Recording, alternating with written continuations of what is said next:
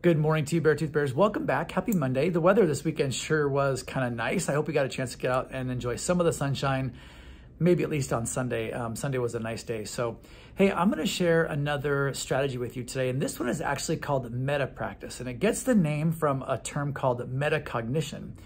And it's really thinking about your thinking. So when we talk about meta practice, we're talking about thinking practice is what we're really talking about. So what I want you to be thinking about is what you're grateful for. We've done this one before, but this is actually a time when you stop and you just think about things that you are thankful for. And this one, I want you to think about a person, not a thing, not an animal, not something like that, but a person in your life who you might be thankful for.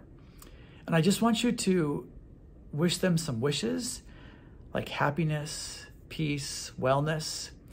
Offer that up to them in your own mind. Maybe think of a group of people like your family, cousins, a certain team, maybe classmates, or a group of friends that you're close to, your whole class. And think of ways you can be grateful for them. What have they done to help you? What have they done to help your learning environment? It might go back quite a few years. It might go back to last week. And maybe all those thoughts come in.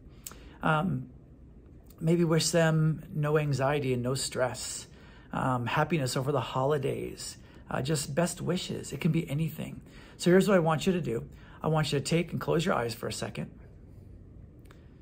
And I want you to squeeze your eyes real tight and then relax them.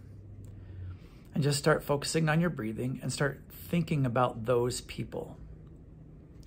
And think about what they've done for you, what you're grateful for. Try to list specific things for listening, for being there, for playing with you, for sitting with you at lunch, for having conversations, for providing for you, especially if you're thinking about your family and whether it's cousins or extended family or even just your own parents, the things that they do for you every single day. And just think about that for a minute. And now I want you to squeeze your eyes one more time and relax your eyes. And now go back to thinking about yourself. What can you be thankful that you have in your life or be grateful for? As we start this December month and we start getting into all this gift giving and all these kind of things, don't forget that it's also a time to still be grateful and to be appreciative. Sometimes we have a tendency to focus on the gifts that we get, and sometimes it's better to think about the things that we can give.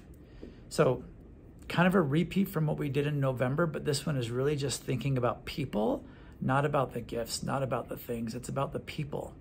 And don't forget yourself, because you're important too. All right, have an awesome day. We'll talk to you soon.